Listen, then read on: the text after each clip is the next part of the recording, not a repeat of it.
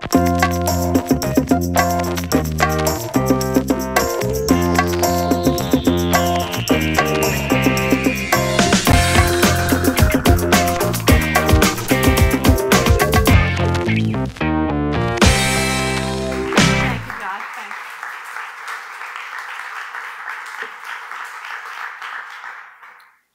morning. And you know, Josh, I never would have thought, what, 4 years ago when you moved in down the street and you were like that nice guy, that nice single guy, and I was thinking, who could I set him up with? That was the only thing on my mind. And that 4 years later, here we would be. So isn't that great? So the subject of this morning's talk, obviously, is empathy.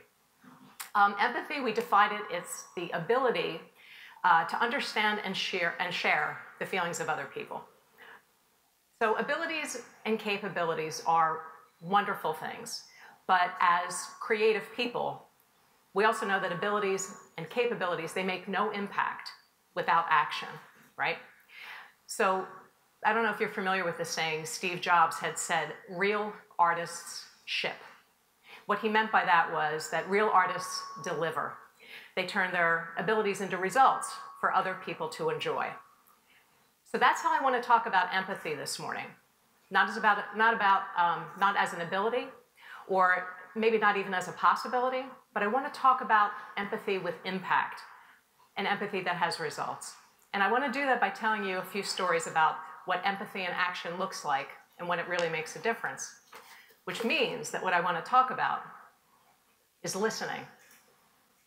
Because listening, real, deliberate listening, is the bedrock of empathy. So I'll start with a story.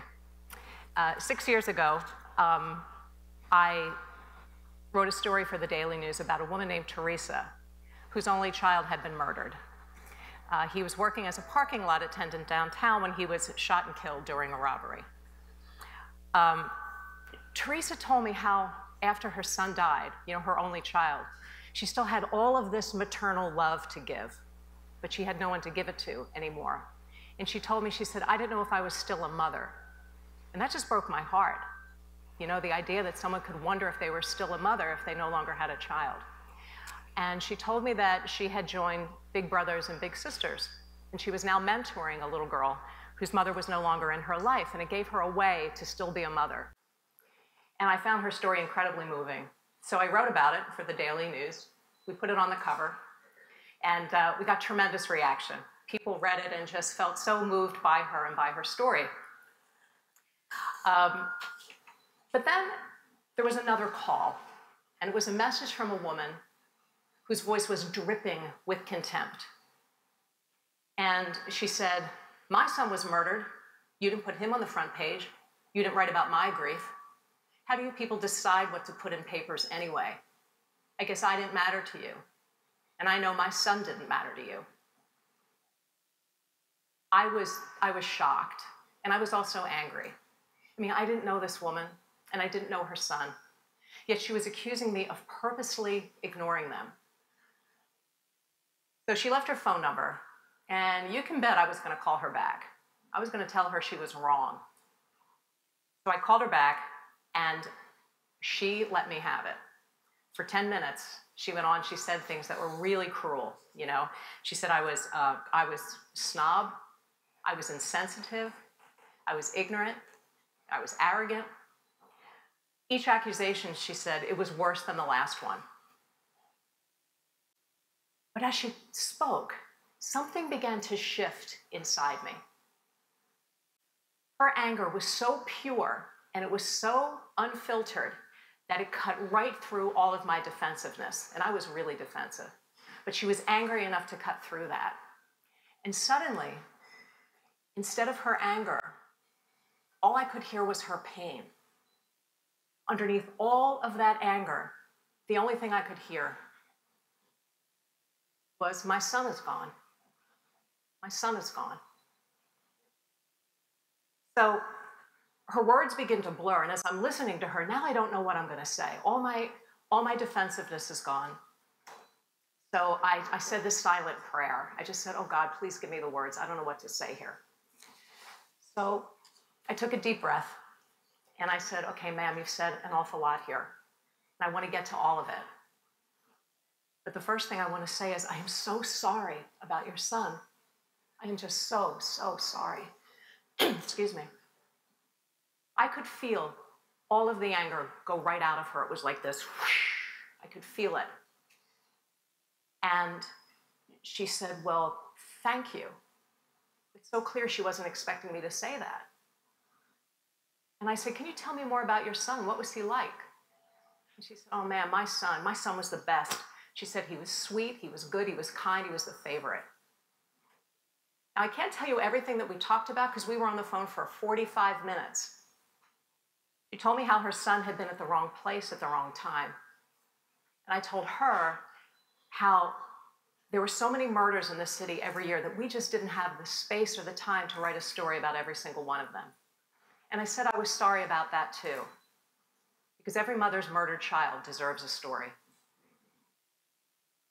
By the time we hung up, we were talking like mom to mom and heart to heart.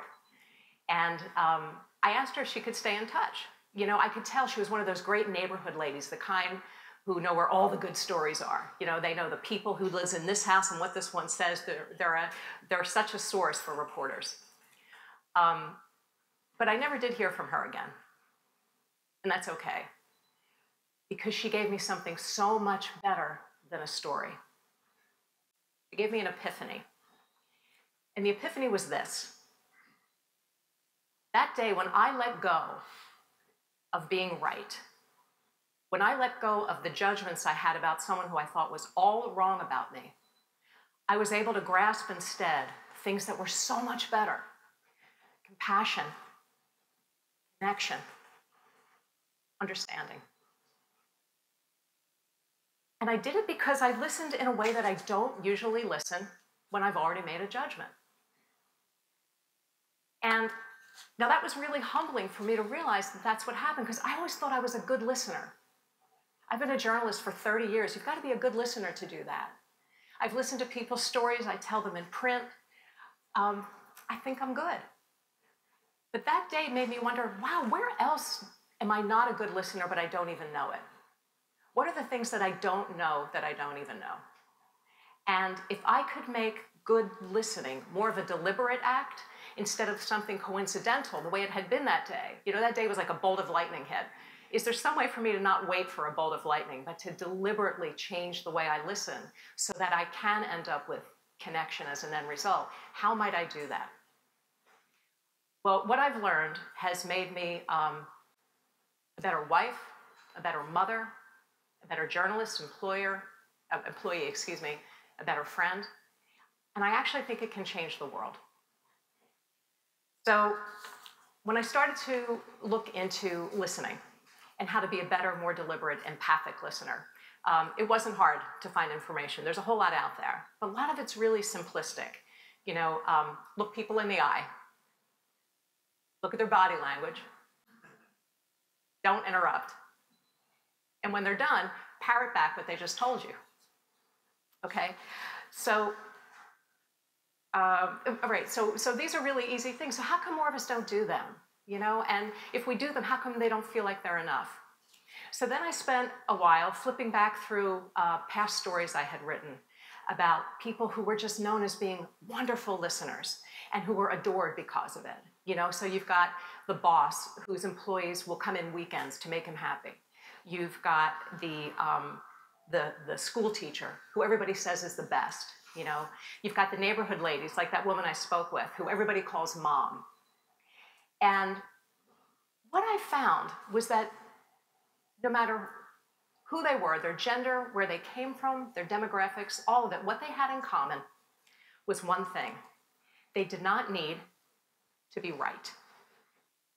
They were actually interested in getting to know what you thought and why you thought that way than they were in telling you what they thought about what it was you just said. And that's what separates those of us who struggle with good, deliberate, empathic listening and those who don't. We like being right. That's it. It's that simple. So I have a confession. I love being right. And here's why, okay? Because most of life is not about right and wrong, black or white, right? It's gray. It's gray. We love our kids, and some days we like to ship them off to an island. You know, we want to break out and start our own company, but we don't want the stress that comes with being the one in charge. We want to forgive the doctor for making the understandable mistake, but we kind of want to hold it over his head for making it in the first place, right? So the gray areas are in the spaces between black and white. They're the places of wisdom, nuance, and understanding. They're the places where we learn and grow. So I have another confession. I hate learning and growing. My friends and I say that life is a series of AFGOs, another fucking growth opportunity. So for those of you who are married, you know that marriage is filled with AFGOs. And so is parenthood, so is being a boss, so is pretty much anything in life that's worthwhile, right? I know this. I mean, I totally know this. But I never go, yay, it's an AFGO! Because living in the gray areas is hard, right? It takes hard work. So when I'm in a situation where I'm right, like unequivocally right, like the way I felt that I was with that woman, I'm like, finally, like no need to learn, no need to grow, no need to be a grown-up, right? Except that what I've learned is that the best listening happens when we suspend our right to be right. When we suspend our right to be right. Now, what do I mean by that? I mean our right to believe that our judgments are objectively true. Except that the best listening, the kind that changes us and other people, it happens when we suspend our beliefs about what's right so that we can actually hear the stuff that being right keeps us from hearing. That's where empathy comes in. You let go of being right. You hear the stuff that you couldn't hear, and suddenly you're in that other person's shoes. You're in that other situation. Now, the right to be heard is at the foundation of all human rights, okay? Entire democracies are based upon it. We vote so that our voices will be heard. We create laws only after we've held hearings to make sure that all sides have a say. And our own justice system guarantees our right to be heard if we're accused of breaking the law. So being heard is a fundamental part, so being heard is a fundamental human right. But guess what?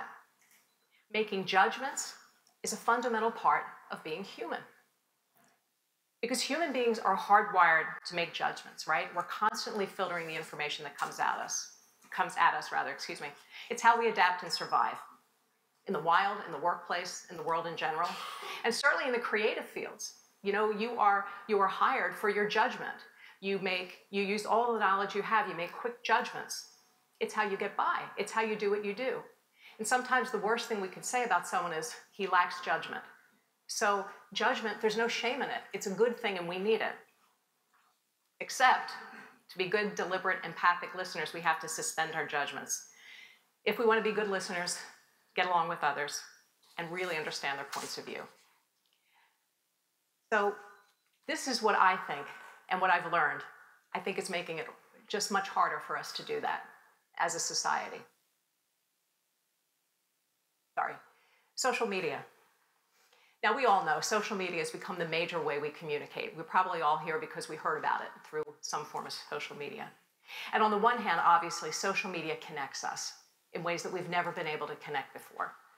And we call this, social engagement. So when it works well, when it's bringing people together like this, when it's on Facebook connecting with people we haven't seen, when it's about sharing work that we've done, it's all terrific. But I actually think that social engagement has created conditions for social estrangement. Because so many of us are using social media, and it's kind of replacing the traditional ways that we would communicate.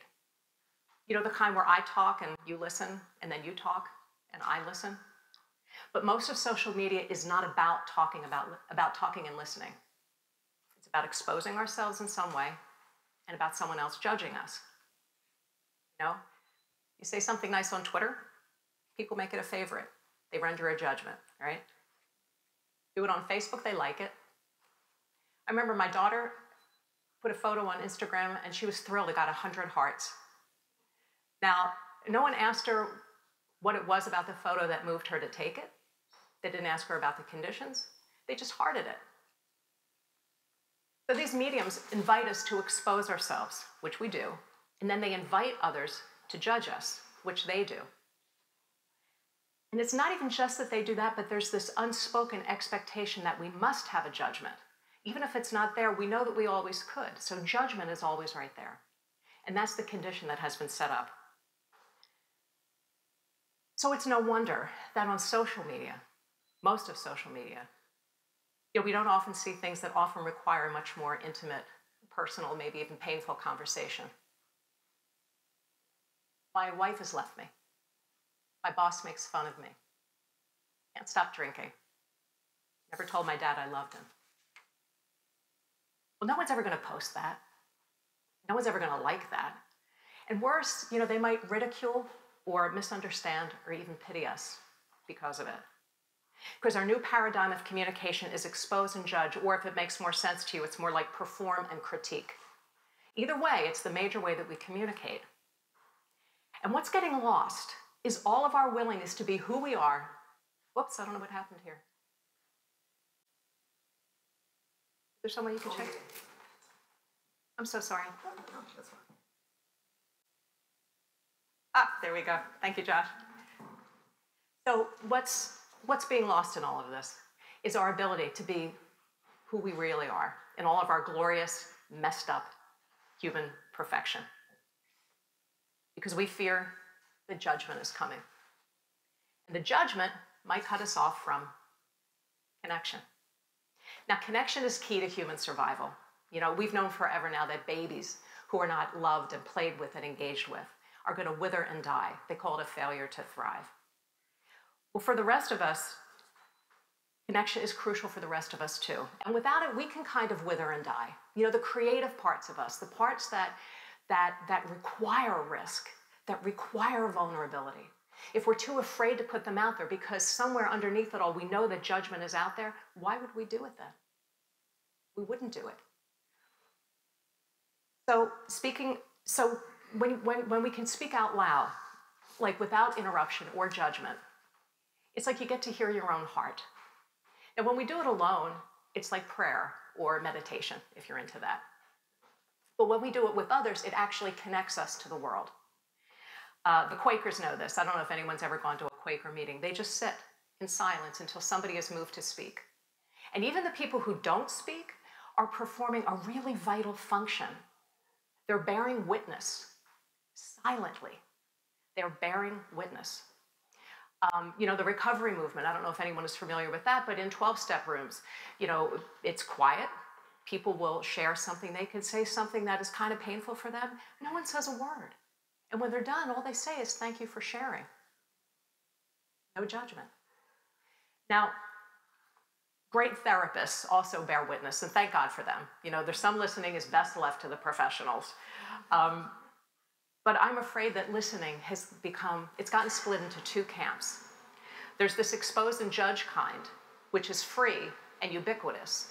And then there's the therapeutic credentialed kind, which is expensive and rare. So it's as if we think that we're worthy of being heard, like really, truly heard and known, only when we pay a professional who's sworn an oath not to judge us. So thankfully, between these two extremes, I think, there's this vast, open, gorgeous, and creative space where we can reclaim listening for ourselves. Now, 2 years ago, I was feeling pretty desperate to do just that. I'd gone through a long stretch of being on the phone with people who were calling the paper, wondering if I could tell their stories. And it was just kind of a dry period. They were calling, but their stories I could tell once they said them.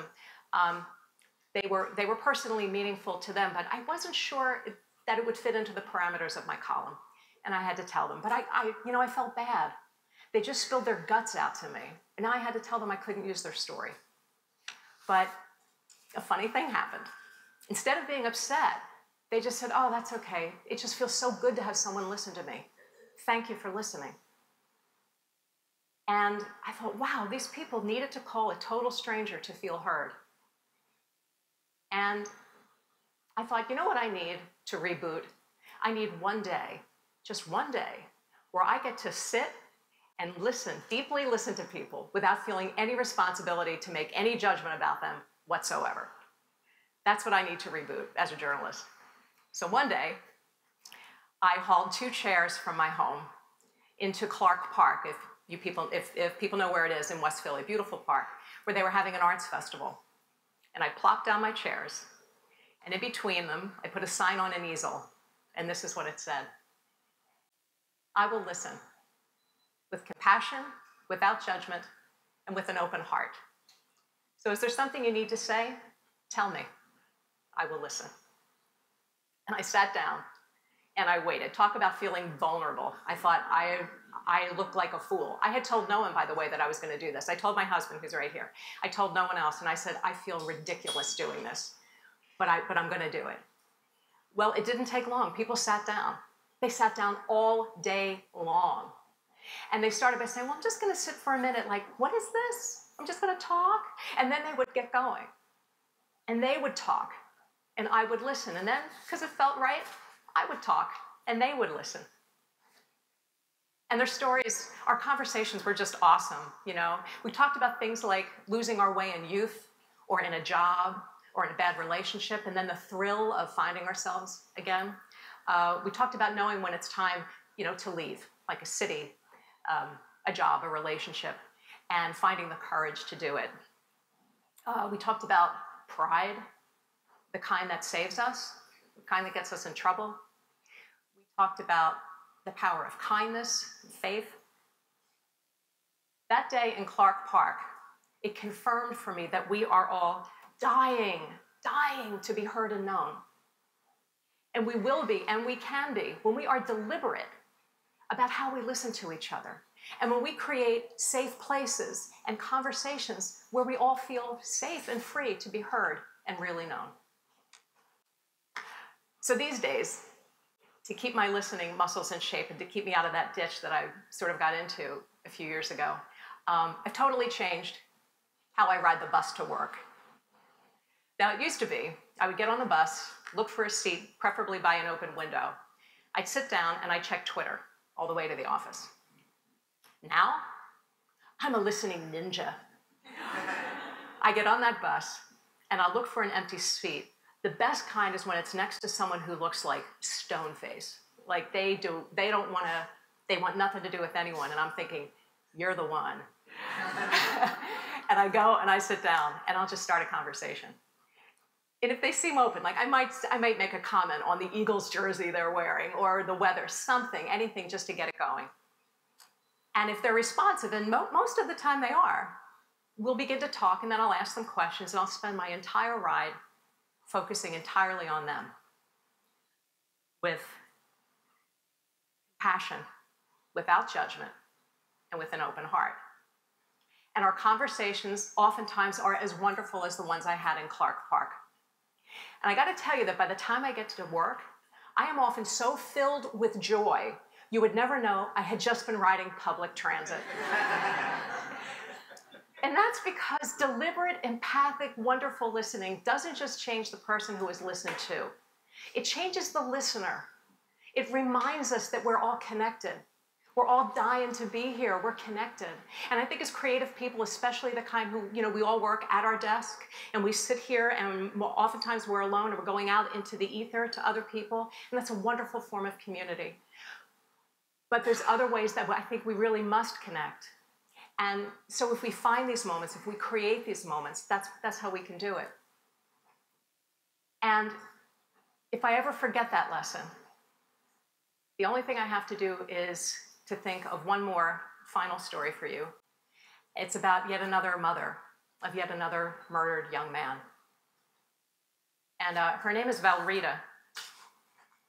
And her son was shot and killed by a 15-year-old boy. Valrita told me how she had made the conscious decision at her son's trial to listen to that boy with compassion and with empathy. And she did it she didn't do it for him, she did it for herself. She said, I would think of my son 100 times a day. And every time I think of him, I think of the boy who killed him. When I think of that boy, I feel hatred. That means every time I think of my son, I feel hatred. I can't have that. By making the deliberate decision to listen with compassion and empathy to the young boy who took her son, Valrita got to hang on to the only thing she had left of her son, which was all the love she felt for him every time she thought of him, which was 100 times a day. That's why I believe that deliberate listening, deliberate, compassionate, empathic listening is the kind that happens when we let go of our right to be right, when we let go of our judgments. It can change the world, not just the many worlds we live in, but the ones that live in our heart. Thank you for listening.